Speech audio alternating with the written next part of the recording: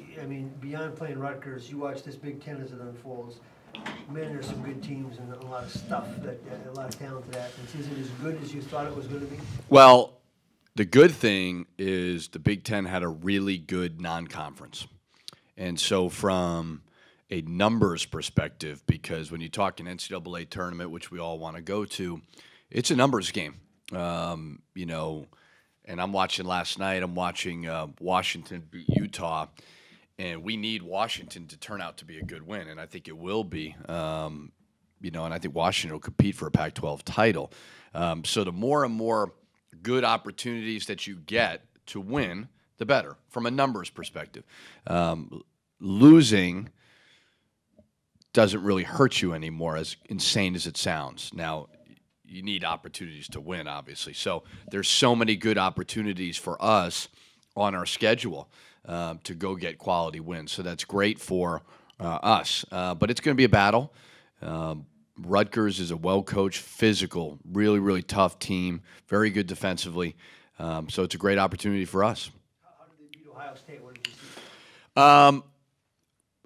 And they beat them, too, with their best player getting hurt early. And, it was anybody's game until the end. Ohio State missed a three to send it to overtime. But, Geo Baker just made a big play at the end. But it was anybody's game. I mean, it was right there. And home environment, good crowd. But Rutgers will beat you up. Really, really physical. Very big. You probably don't want us to talk too much about free throws, right? No, I mean, it is what it is. The problem with the free throws was clearly, when you shoot 39%, you got to also understand it was three guys. It was Amir, Murph, and Daniel that were the bulk of it, not to blame them. But, they were the ones that missed a majority of them.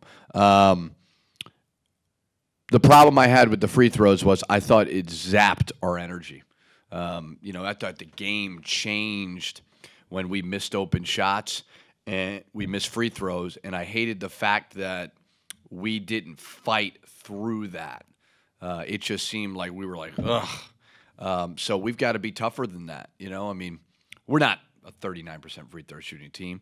We're better than that. But regardless of anything else, we got to have the toughness to be able to get a stop and move on and just get over it. It's like a great golfer. You think you got a birdie putt and you slide it past and you get a double bogey. You have to move on.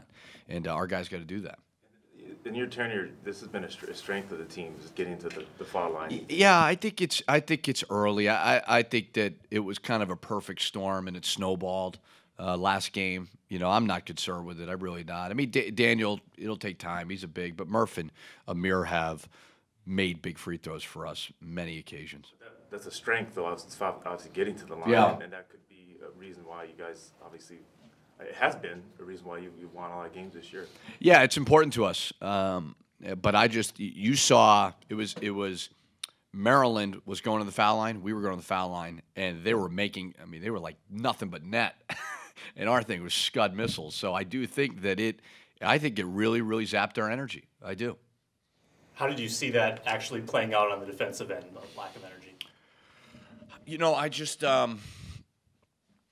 Our activity wasn't great. It was almost like it was like a 4-point game, a 3-point game, a 6-point game, and I'm looking at these guys like, fellas, we can win this game, and it just seemed like there wasn't a lot of life on that side of it, and I just think it definitely affected us. I really do.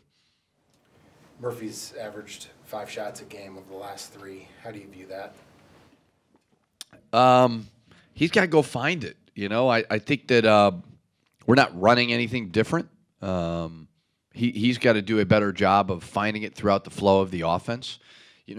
Sometimes getting a shot comes from a great screen, or a great high-low and things like that. It's not always going to come from just dumping the ball into the post. Smith from Maryland, 6'11". So you have to move better. You got to do that throughout the flow of the offense. So I think from last game, I don't really remember the other ones as much, but last game I think it was that. So I do think that the better that he moves throughout the flow of the offense, he's going to get more shots because that's not enough shots. Do you want everybody hunting shots, so to speak, on the offense? Or do you want that to be their mindset, that they're every possession looking to create an opportunity for themselves. And not everybody. Yeah, I want them to attack. We've had a couple instances with like Amir, where first half he wasn't scoring, and I talked to him last game like, you need to be aggressive, and you saw it. Murphy's the same way. All the guys, I want them to be in attack mode. I want them to be smarter. I actually thought Isaiah did some good things, but his shots, I think 3 or 4 of the 7 came without a pass. He's got to stop doing it. It's leading to the fast breaks for the other team. So be in attack mode, but be smart about how you're attacking.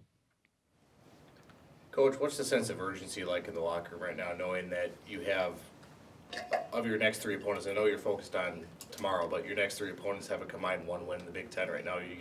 There are chances there to be had. So what's the sense of urgency like? Yeah, we don't really look at that. Like, I mean, tomorrow is not going to be an easy game. That is going to be a challenge. They're a well-coached, tough team. And I haven't even watched Illinois or Penn State, but I know those 2 teams as well. I watched a little bit of Illinois just on the TV last night. Like that's not going to be a easy game by any means. I can't believe their record versus how they play. But as it pertains to Rutgers, and that's kind of been our focus, like there's not really a sense of urgency. We're 12-3 and 2-2 in the league. I think that's pretty good with what we've done and what we've dealt with.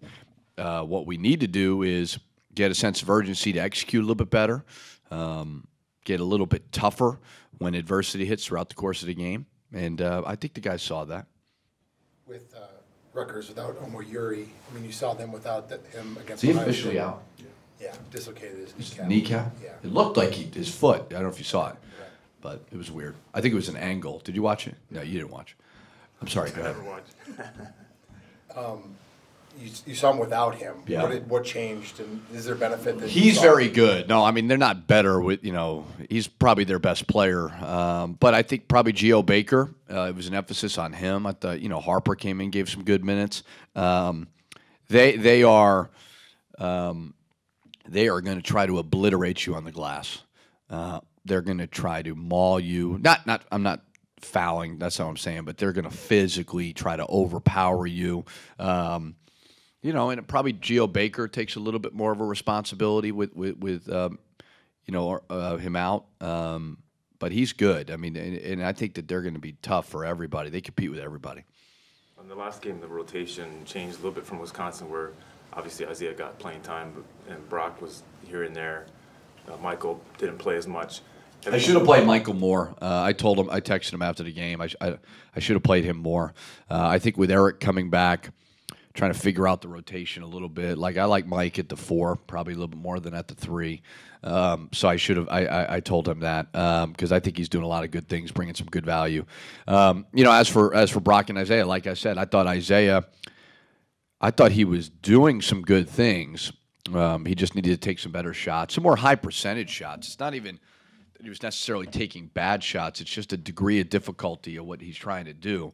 But that's what it was. I mean, the Wisconsin game did not fit, in my opinion, the way Isaiah plays. I mean, that is a big, overpowering game, and I thought it fit Brock. Does that make it challenging when Eric comes back? I mean, obviously you want him back, but then the front court rotation changes a little bit, and then so maybe Mott's isn't playing as much, and then also Brock and you wanted to get him more involved in Big Ten play, but you also obviously want to keep Isaiah involved as well. It's a good problem to have, I mean, it's.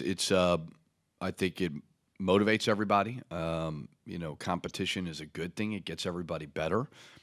So if you have options, that's the old good problem to have. So kind of take game by game, see where everybody stands. Is there a time frame? That you mentioned that you texted him and said, I should have played you more. Is it important that a coach admits to his players sometimes if he thinks he made a mistake? Is that a great part of building trust? Yeah, probably so. I don't ever act like I have all the answers to the guys. I mean, I'll be the first one to admit if I did something wrong. I'm not going to be perfect. They're not going to be perfect. The refs aren't going to be perfect. It's just a matter of, yeah, absolutely. I'm not one of those guys that's constantly telling them I'm right. Now, when I take a step back and I evaluate the game and I have time, I'm normally right. from my evaluation. Throughout the course of the game, you're going to make mistakes. You may think you see something and you may miss it. So if you see that, yeah, be upfront and honest with them, whoever it may be. And, I'm always going to do that. Is there a time frame where you think you can start extending Eric beyond the 20 minutes that you're... I don't know. That's a good question. I kind of talk to my trainer every day, and I would assume that will increase. That would be the logical thing. But it's almost like it doesn't really matter as much right now because his conditioning is not going to allow him to play significantly more than that. Jordan, do you think that sometimes the fouls that he... Yeah, I think it does. It doesn't get, they play pretty physical with him. Sometimes officials let others get away with it and maybe not him. I'm not trying to... You're trying to set me up. I'm not trying to set you up, but just for him mentally, Yeah, it's like I said, I thought last game we didn't show the mental toughness, and the mental toughness being maybe you don't agree with the foul call. Maybe you don't, you're frustrated, you missed an open shot or a free throw, or like you have to be able to get over yourself. We talk a lot about, when adversity hits throughout the course of the game, do you go internal or external? And internal means you just shut down, where external means like you rally everybody around each other in a huddle or on the court, even if you miss a shot or even if you miss a free throw. It's a powerful thing if you miss an open look or a free throw and you tell your guys, like, let's get this stop, or you go make a hustle play. Like, those are things that we need to be able to do when we offensively hit a little bit of a rut or we don't agree with a call or something like that. couple more. All right, thanks.